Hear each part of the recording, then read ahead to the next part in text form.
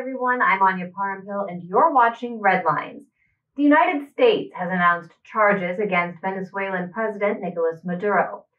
On March 26, the Justice Department unveiled charges against President Maduro and 14 other current and former Venezuelan officials, including the country's industry and defense ministers. The charges focus on alleged illicit activity, including narco-terrorism, corruption, and drug trafficking. In making the announcement, Attorney General William Barr declared the move was, quote, focused on rooting out the extensive corruption within the Venezuelan government, a system constructed and controlled to enrich those at the highest levels of the government. Yet the decision highlighted Washington's hypocrisy when it comes to narco-trafficking in Latin America, with critics pointing out U.S. allies, not Venezuela, are responsible for a majority of the drug running in the region. For example, last year, the brother of Honduran President Juan Orlando Hernandez was found guilty in a multi-million-dollar drug and gun running case in a New York court. Prosecutors named Hernandez as a co-conspirator in the case and accused the president of funding his political campaigns with drug money. Yet the federal government has turned a blind eye to his alleged crimes. Or then there's former Colombian President Alvaro Uribe, who the U.S. government named as a top narco trafficker in 1991. U.S. President George W. Bush rewarded Uribe with a Presidential Medal of Freedom in 2009, raising questions about its true commitment to holding drug traffickers accountable. In response to the U.S.'s decision to charge President Maduro, the former Vice Secretary General for the United Nations in Vienna, Pino Arlacchi, tweeted, quote, the charges against Nicolas Maduro for drug trafficking are political garbage. In 40 years of anti-drug work and as a UN Vice Secretary General, I never came across Venezuela. The U.S. is the first consumer of drugs implied. Colombia is the top producer. Mr. Arlacchi joined Red Lines to expand on that tweet, as well as offer an update regarding Italy's fight against coronavirus.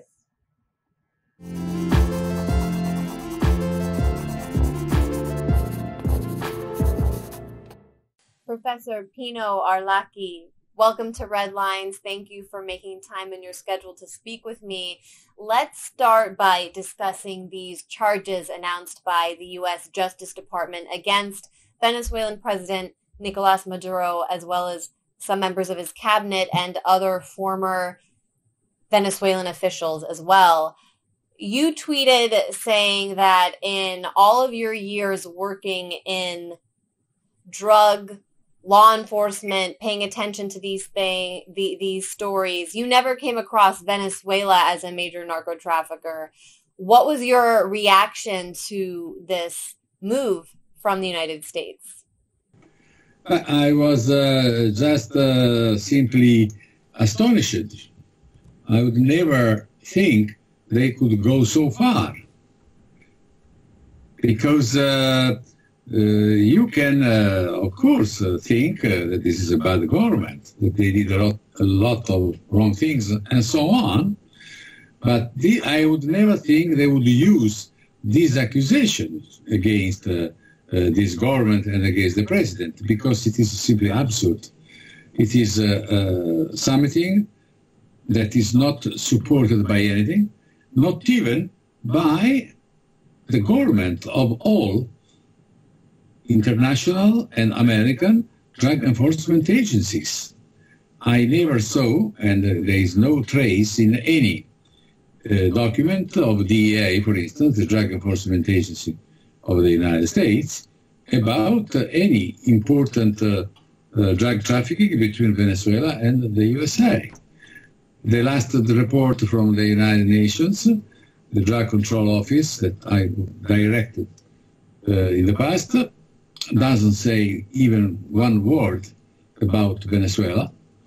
And I would say everybody knows that cocaine is produced in Colombia and then exported to the United States through Mexico, organized crime in Mexico, and a couple of Central American countries. Venezuela was never particularly involved in it. I I'm dealing with this subject since 40 years. I was the executive director of the Drug Control Office of the United Nations, and I never been in Venezuela because there was no need to go there. Everyone knows me in Colombia, Peru, Bolivia, all producing or trafficking countries because I went there many times. But Venezuela really is something out of the blue. And the U.S. government charges the Venezuelan government with corruption as well. And they say this drug dealing is part of a wider issue with corruption taking place within the Maduro government. What do you say to that as someone who's followed extensively efforts made by that government to crack down on corruption? This government fought and is fighting strongly corruption in Venezuela.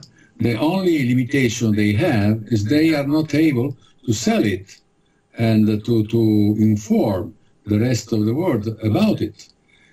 This government, Maduro's government, found out that the leadership of PDVSA for years and years, almost 10 years, was profiting from exporting oil and taking a kickback on oil exportation. And they realized, this government discovered that. They indict them. They throw them out of their job twice. And this is the biggest corruption case in the history. Is something that involves $50 billion in 10 years. No one knew about that, even me, even myself. I was informed about it, having contact with the government. And then most of the people have been accused of that. Of course, fled Venezuela. They are in the United States. One group of them in the United States has been also convicted of corruption. Another group of them are in Europe, in Spain and other countries. The government of Venezuela is asking to extradite them in the country, and Interpol, for instance, refused to follow up the arrest warrant, saying that this is not a judicial case, but it is a politically motivated case. Because the first thing these crooks do when they are accused, when they are discovered, immediately they declare themselves political prisoner, and the countries and institutions, they believe them. Just to give viewers an idea of how far the Maduro government actually went to combat corruption, we're talking about them actually filing charges against, for example, an individual, Rafael Ramirez, who was serving as the country's UN representative at the time of an investigation. So definitely some serious steps taken there. The U.S. government is essentially charging the Venezuelan government with being an organized mafia or mob. Mm-hmm. This is while it's also essentially putting out a hit against the president, saying that it's offering millions of dollars for information leading to Maduro's capture or conviction. You're telling me, though, that you see, as someone who did a lot of work investigating the Italian mafia, that the United States may actually be the force acting as an organized crime unit here. Explain why. I believe there is ground, juridical ground, to indict ministers of the United States, not Trump, because it is not possible to prosecute Trump, because head of states, they have immunity from penal prosecution.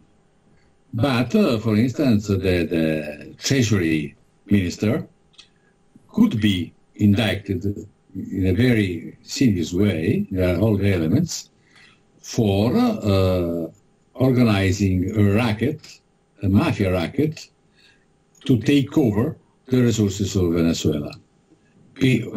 How and why?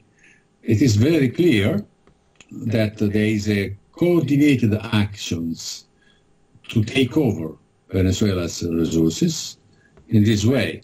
There are $5 billion of Venezuelan assets actually seized in 15 different countries, and most of this money is seized by either American banks owned, like Portugal, where you have $1.5 billion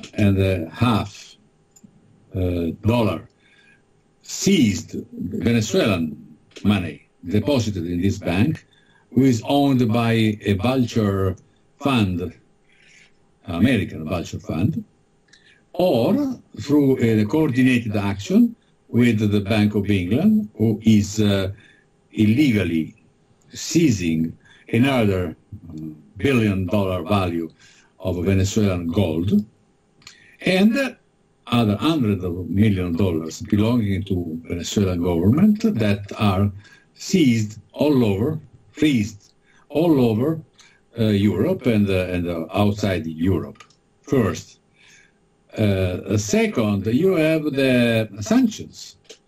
Sanctions can be interpreted from a juridical point of view as an attempt to take over resources of Venezuela, the most important resource of Venezuela, which is oil, in order to make room for American companies or control directly the most important resource of Venezuela.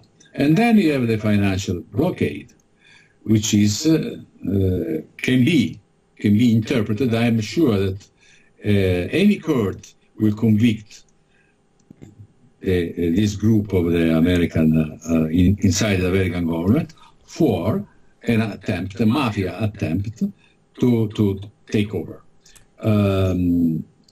Probably. I mean, you can see all these actions as political actions, as an exercise of imperial power. This is a political, legitimate interpretation. But you can also look at all these actions as mafia actions. So it's not a paradox or, let's say, an exaggeration to speak about it. I'm sure that a case like this in a domestic court can be successfully prosecuted. On the international stage, however, it's quite difficult to hold the United States and its allies accountable for crimes committed. How do you think Venezuela could go about pursuing a case such as that? What did you learn about the structure within the United Nations, for example, during your time in Vienna? And in that same vein, what do you make of Venezuela's case against the United States and its sanction policy, which it recently took up at the International Criminal Court?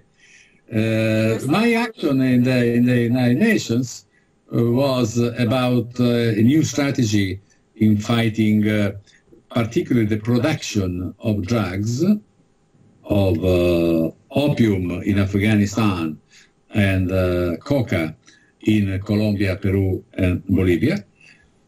I organized a special session of the General Assembly of the UN on drug control problem, launching a new strategy.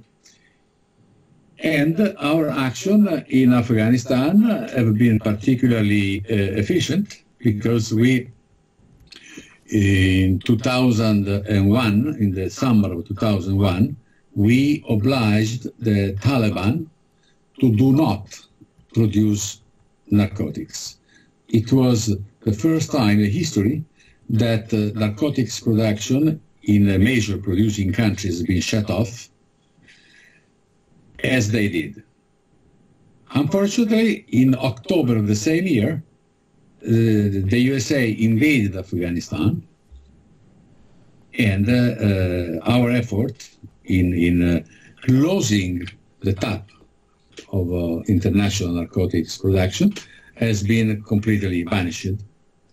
by the agreement that has been done by a top American minister like Mr. Rumsfeld, who personally dealt and negotiated with the warlord of Afghanistan a kind of agreement by which they would help the government, the American government, in fighting the so-called terrorism in exchange of a basic go-ahead in narcotic production. So the following year, in 2002, when in Afghanistan there were hundreds of thousands of foreign troops, narcotics production, which was put to zero the previous year, came back as strong as before, and in the following years continued to increase. And you're saying officials, U.S. officials as high as U.S. Secretary of Defense Donald Rumsfeld under George W. Bush were involved in negotiating a deal with the Taliban? No, not to the Taliban, with the enemies of the Taliban, with the warlord of Afghanistan, who are controlling most of the production of the traffic, that have been told that the Americans would look the other way around on drug trafficking in exchange for support in fighting so-called terrorism. Without realizing that so-called terrorists were exactly the same people which they were dealing with. The second thing I did in the United Nations was the promotion and the approval of the Palermo Convention against Organized Crime, which is the only convention, international conventions we have that actually contrast international organized crime. And this was following extensive work you did on the Italian mafia, which perhaps unlike some of the organized crime units we see functioning in Latin America surrounding the drug trade, also had extensive relationships with the U.S. national security state. I'm wondering if you can expand on some of that. That was basically in the past, because as a consequence of our action that myself, as a friend and advisor of a great prosecutor, Judge Giovanni Falcone, was killed by organized crime in 1992. In a bombing, correct? Carried out by the mafia. Giovanni Falcone and another big, important Italian prosecutor, Paolo Borsellino. We had a historical victory against the Sicilian Mafia. Sicilian Mafia, after our action, we just accused them, trialed them, and put them in jail. Sicilian Mafia today is not anymore a big emergency in Italy, thanks to this action and to the sacrifice of these people. And your hard work as well. I wanted to ask you, since you're in Rome, correct? Or where are you at the moment? Yes. I wanted to ask how exactly the situation in Italy is shaping up. We were all very concerned to see news reports about the dire health situation since the coronavirus outbreak started. What is the latest in Italy? Now the peak of the epidemic has been reached. Now we have a substantial decrease of the virus because Italy followed strictly the Chinese model. The country has been locked down quickly, and the epidemic has been fought since the beginning. So I hope that in 2 weeks, the lockdown will be over. We're all happy to hear that the situation then is improving. You served as a member of the European Parliament representing southern Italy. So I wonder if you could comment about how this coronavirus outbreak exposed some weaknesses within the EU system, how countries such as Italy or treated as they grappled with this health disaster? I'm afraid that the European Union will be the major victim of a coronavirus in Europe itself, because the degree of support and solidarity that my country got during this crisis has been almost zero, particularly by a group of North European countries led by Germany, who refused to share any burden as member of the European Union, particularly the Eurozone, in fighting the virus through the consequences, fighting the consequences of the virus that are the major issue. The major issue is the economic recession that is already going on all over Europe, and the lack of a strong strategy to contrast it. So Europe, the Eurozone particularly, have not been able to mount any substantial reaction to this threat, which is, I repeat, is a threat that is more dangerous than the virus, the COVID-19. And this is due mostly to the lack of uniform action in favor of Italy, Spain, France, Portugal, 9 important countries that have not been supported by a group of other countries that believe that there is no need for a uniform action. This is creating a huge resentment in most of Italy, in most of Southern Europe, and I believe that if some exceptional new event will occur, this will be the end of at least of the Eurozone. It means the common currency, euro, and central bank, the European Central Bank, if not of the whole European project. It will be fascinating to see how everything develops. And here in the United States, we've yet to truly follow the Chinese or Italian model in terms of the response and the safety measures. So I fear the economic impact here too, and the health impact could be even greater and revolutionary, perhaps, as people start to grapple with the new reality thanks to coronavirus. Pino Arlacchi, again, thank you so much for your time this evening. Thank you. It was a pleasure to talk to you.